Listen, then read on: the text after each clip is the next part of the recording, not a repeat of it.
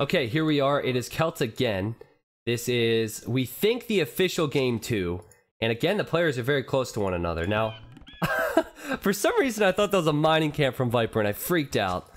But last game, Fire used a Re. Now, he's not going to be able to do that for the rest of the set. Viper could still use a Re. And Viper this time has a map that is questionable. He has gold on the back. He has a stone on the back as well. But he is in a crater, similar to what we saw with Winchester versus Fire. And while Viper's is a little bit better because his wood line's right here, it's right below a hill. And this one's not really the best for him either. That one's not the best. So Viper has options, not the best options, right? Meanwhile, Fire, he has, well, secondary gold in the back, which he may choose to take. Woodline on the left, and that's where his main gold is as well. So sometimes it's nice because you can protect the same area and you don't have to multitask as much. He does have a woodline on the right as well, which I believe he was going to, but he just switched his decision. Gonna go to the one on the left. So Fire seems to have a little bit better map, but both players not with perfect maps. I think considering Fire has some forward resources like the stone there and the main gold, that takes away my decision to say that Fire has by far the best map. We're gonna need to pay attention to the boars because Viper now, if you were to run across and let's say superhuman double boar steals, then Fire's not gonna be able to call a Re. But I think Fire recognizes that and he'll probably go out to that boar as soon as possible. But there will still be one there. Obviously, we're not gonna expect a double boar steal here. I'm not sure why Viper's sending a Vil out, but he's building a house there, which is natural at this level, but maybe, yeah, this is bad from Viper. Look at this, he doesn't have any food underneath his TC. He might be searching for a boar or something. Has he scouted that? Oh, he's not scouted his sheep and his boar over here, so that explains it. Oh, and the boar's going back as well. Karma for the map hacks. So Viper's now forced to get loom, and this is actually a very good start for Fire. Fire, I believe, stole, there's one sheep there. Yeah, at least one sheep. Nothing 2C with the sub. Welcome to the T9 Elite, man. Thanks for the woo-woo-woos in the chat. But yeah, bad start for Viper, and that's not what he wanted. In fact, he has an idol right here. I don't know if you noticed this. There's an idle villager here. Did Fire send the sheep back? Yeah, Fire sent the sheep back, and Viper said thank you. Well, Viper saying you should steal one, make it fair. Viper still has an idle villager. That's just bad. Very bad for a player of his caliber. The funny thing is that Fire's gonna wander over here now, and he'll probably find these sheep. Now the question is, he's probably smiling. If he finds them, he's probably gonna smile. Will he steal them then? Now it looks like the answer is no, because he didn't go that direction. And now Fire's saying thank you, because Viper did not attack him. But Viper now just finding his boar and his sheep, so I don't want to say perfect timing for him, because now he's collecting another sheep, but he's able to survive. Nothing too bad. Too horribly bad. There's a barracks from Fire. Something I did talk about last game before the Re came in is the metagame for Celts. And oftentimes you'll see a drush into crossbows. Of course, you need to get to the castle age to get crossbows, and because the players are so close to one another, I can't help but feel we could see some feudal pressure. Could be man-at-arms into archers, drush into archers. By the way, to those that are possibly confused, you'll see the deer have little red noses, so they're actually Rudolph. And also, when regicide is involved, the king will be Santa Claus, and I did show that off earlier. If you stop by the stream on the 20th at 15, 17, and 1900 GMT, we're going to have some big regicide games. Resonance 22 is confirmed to co-cast. I believe Zero Empires will co-cast, depending on his schedule, and Dave hopefully as well. But I will be streaming 12 hours that day with that mod. But it looks like Fire's going to now drush, and he could always try and get Man-at-Arms upgrade in, but it looks like drush is the choice. He's housed for a bit, and Fire's going to wall off on the front, which I really like, because if he walls off on the front, that makes that gold and wood a lot better for him. Now Viper, I think, is going man-at-arms. You can see he clicked up a little bit earlier. He's sending 2 to gold. And he's going to need a barracks, but I'm expecting man-at-arms. So this is actually a good position for Fire, especially with this small hill. He has the scout here. Viper's probably expecting a drush, and it looks to me like Fire's going to try and stop this. But are you kidding me? Look at that! Look at that! Viper doesn't see the drush, but he sees the drush. That barracks could have been denied. And now he's quick walling off as well. Bad timing for Fire, because it looks like Viper's going to secure his wood line for now, but the gold can be disrupted, and it's not easy to palisade everything like that. It's not easy to have idle villagers underneath your TC, so it's not perfect for Viper. Viper is going to go man-at-arms though, and I assume he will transition into archers. Now Fire back at home is walling up a bit. Like, he can wall this off here too, so I think Fire's in a better position by far, especially if he damages the gold villagers from Viper. But I think Viper's going to be tempted to maybe go forward as well. Man-at-arms Trush could come in. He has so many villagers out here, you just never know.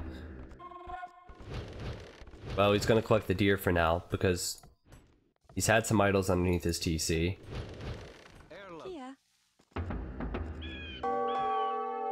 And Viper is sending 3 forward. So he's sending 3 forward. He's gonna get man-at-arms eventually. He doesn't have the resources. I just can't help but think this is stubborn from Fire not to wall this off.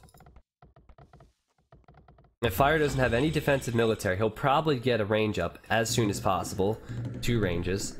But he could have walled this off. Now, he doesn't know that Viper's coming in with villagers, but he might expect it. At this level, you have to expect it. And also, Fire, he's probably scanning around and he's like, where are Viper's villagers at? He might be guessing they're on the front, but I mean, he has to know that they're doing something that he's not going to be happy with. There's a tower from Viper on the front. Man-at-arms coming in. I want to know what Viper has scouted. This is important, guys, because the gold on the back was taken by Fire. So Fire, recognizing this could be a possibility, he didn't even take this gold. Viper has not scouted that. In fact, he doesn't even know the main gold is there. So Viper, with lack of scouting, could really struggle. Now there's a tower from Fire. The top side of his wood line's exposed. But I think he's just trying to push those men-at-arms in towards the TC and trap a Viper. Viper knowing that going around. And now he's going with the range. So Viper will go with skirmishers. No doubt about it. He needs to go with skirmishers to counter the archers. And Fire is in the better position. And I said that before, but that definitely has to be the case. Now, look at this. Viper sending his military back to address the man-at-arms back at his base. Very smart decision from Fire to get man-at-arms himself. And Viper's going to have to repair. I wonder what this game would be like if one villager could not repair as fast as 3 man-at-arms attacked. You know what I mean? Like, how many times can you do that? To be honest, it probably wouldn't be as enjoyable, but it would definitely change things. And Fire's now sending out 2 archers, 2 skirmishers, and you can see the skirms coming out from Viper. We're probably going to see more men-at-arms, too. I mean, you have to think that more men-at-arms could be a possibility if skirmishers are there, and that's an awful engagement for Fire. Look at that, he's lost 2 units there for nothing. I think Viper could be tempted to go with more men-at-arms. Look at this, men-at-arms scout converging. 4 men-at-arms for Viper, 2 skirmishers. Looks like 3 archers and 2 skirmishers for Fire. I don't think that's enough. But man, this is messy. Viper has forward villagers here as well. On stone, 1 villager's gone down now. Small hill advantage for Fire. Scale mail coming in for Viper. So he's going for the infantry upgrades, and he's going to be forced off this hill. Fletching coming in for Fire, so right when fletching comes in, his men-at-arms are really going to struggle, and now Viper is getting pushed back. But still, Fire needs to be careful. He does not want to get in close, and he's doing just that. If the archers go down, the man-at-arms can actually do some work. I think Viper wants to take a fight, and he's now pushing in with villagers as well. Man, how messy is this? Villagers fighting, it's never ideal, but just enough to kill all the man-at-arms, lower a lot of the HP here, Fire's units, and push Fire away for now. I'm looking at the HP on the man-at-arms from Viper. These are actually really strong man-at-arms. And there's skirmishers here as well from Viper.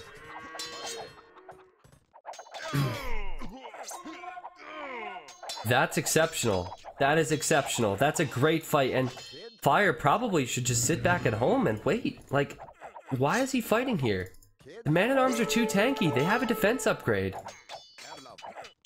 The moment a skirmisher comes out from Viper, it's going to attack the archer right away. And just whittle down the expensive gold units. I don't know. Like, so messy from Viper, but he's done a decent job. If you look at the build count, Fire is 2 ahead. And also, Viper's been sending his villagers around far too much for my liking. So we'll have to see, but it looks like Fire. Get ready for it, guys. Denied. For some reason, I thought those archers were gonna die, or one of the archers was going to die, but Fire recognizing it and just shooting the wolf. So woo woo woo, denied. But a messy game, and finally I have a little bit of time to talk about things. Fire recognizing there's a tower going up here from Viper. I wonder if Viper will move that. He will not. Another range coming up from Viper now as well.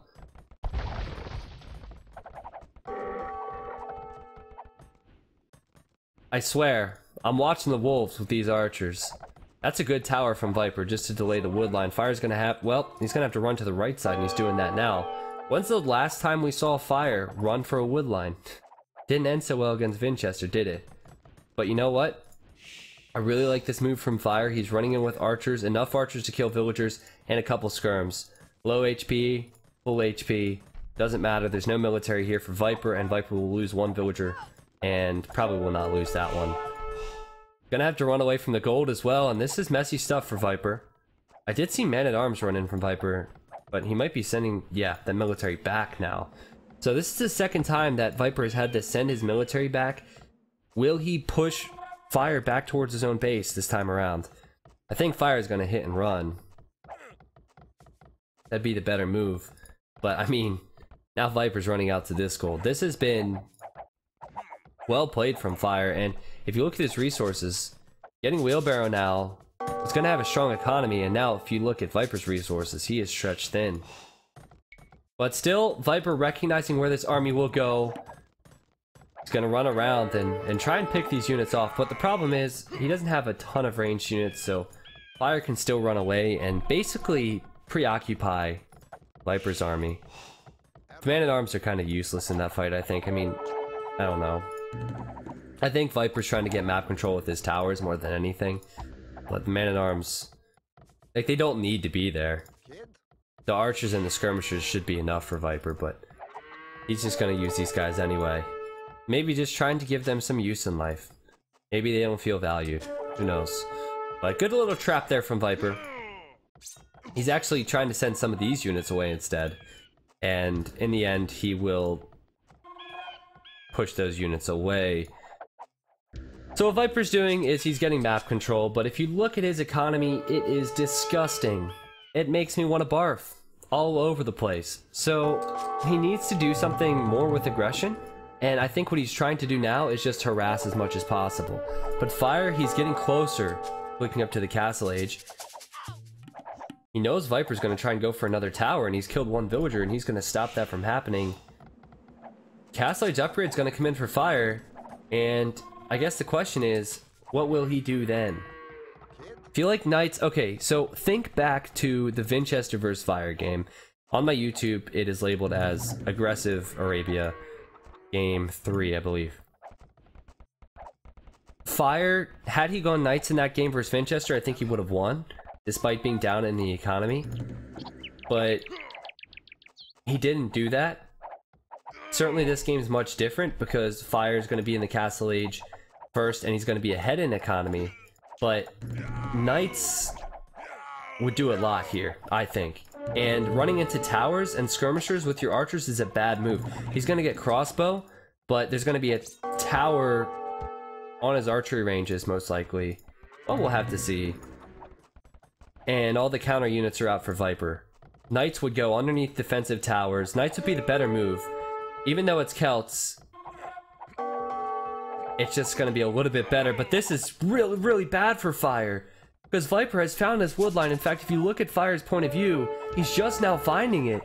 And This is amazing for Viper. He's got to be so satisfied with this. He even has the man-at-arms still here. How many villagers have gone down here for Fire? So many are going down, and he's fighting with villagers versus archers. Fire recognizing he needs to keep his army alive, but this is just awful. Awful, awful. Viper coming in at the perfect time. And you know what? He almost should have recognized that a little bit earlier because the wood on the left was completely denied. Viper's army getting cleaned up, but I think he did enough damage. He's still, I don't want to say forever feudal, but gonna be stuck in the feudal age for a while. But, oh, Viper's calling the GG. Viper's calling the GG. He's too far behind. There wasn't a large army left from Fire, but that castle age time was just too... Oh, the stables were in the back. I didn't see the stables in the back either. Gosh, sorry about that.